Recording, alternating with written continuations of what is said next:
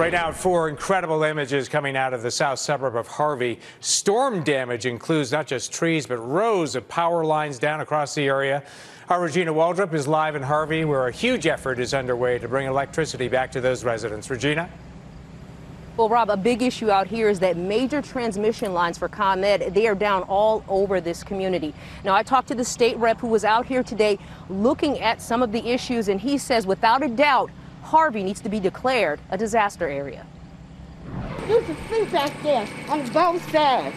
Angela Dodd has lived in Harvey for more than 40 years. She says this community was already dealing with a lot of issues. Then, Monday's storm happened. Nobody over here got power. And you see all these handicapped signs. A view from above from Sky 5 shows some of the destruction.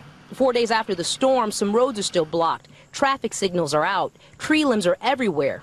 ComEd says about 6,500 customers are still in the dark. State Representative Will Davis was out touring the city today. Should there be an emergency declaration here? I think there should be.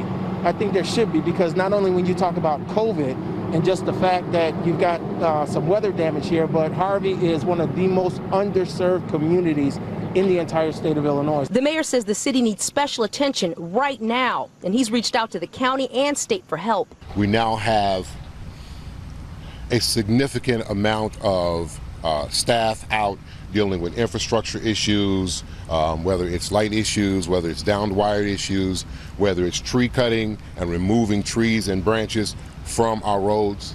ComEd crews have been working around the clock to get lines back up and power restored. We've been bringing in mutual assistance crews throughout the week, many crews from the East Coast. The company's also been distributing flashlights. The hope is to have the power back on to all Harvey residents by this weekend. But it is going to take us, you know, in these hardest hit areas, it's going to take us a little longer to get everybody up. So right now we have the Red Cross, Salvation Army, the County Emergency Management, all are out here this evening trying to help residents. Also happening at City Hall this evening, they will be giving away 1,000 ready-to-go meals, trying to help all the residents through this very difficult time. I'm live in Harvey this evening. Regina Waldroup, NBC 5 News. Glad they're finally getting some help. Thank you, Regina.